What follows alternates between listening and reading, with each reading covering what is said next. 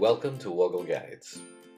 In this guide, I'll explain how you can quickly change the display time on your Android phone. Let's get straight into it.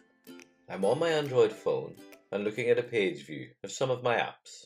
It's quick to change the time on your Android phone, but it can be tricky to do if you've not tried it before.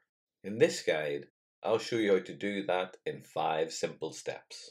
I know that sounds like a lot, but I promise you we'll be done in less than 2 minutes. To update the time, we need to start by going into the Settings app on your phone. This is shown on screen, but if you can't see it on your phone, you can find it by using the search bar at the bottom of the page. You can search for it by name. I'll tap on the app once to open it.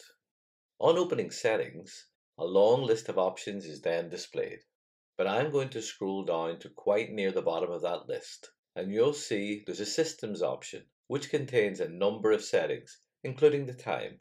Let's tap on that once to choose it.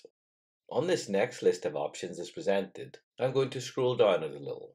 We're interested in the date and time option shown here. At the moment, you'll see that the time on the phone is set to Greenwich Mean Time. Let's tap into that link to see what options we have to change the time.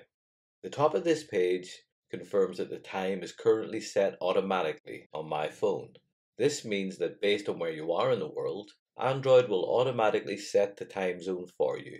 To change the time displayed on your phone, you need to turn off automatic time setting.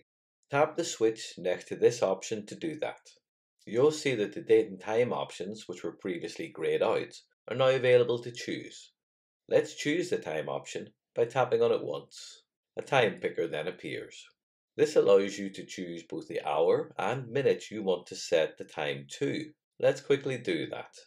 And once you're happy with the time you set, tap on the OK button to confirm that. Looking in the top left of the phone, you'll see that the time has now been immediately updated. Android will track this time from this point forward. I hope you found this Woggle guide useful and learned something new. If you have, please like this video or subscribe for free so that you can find out when new guides are available. Thanks for watching, and do look after yourself until next time.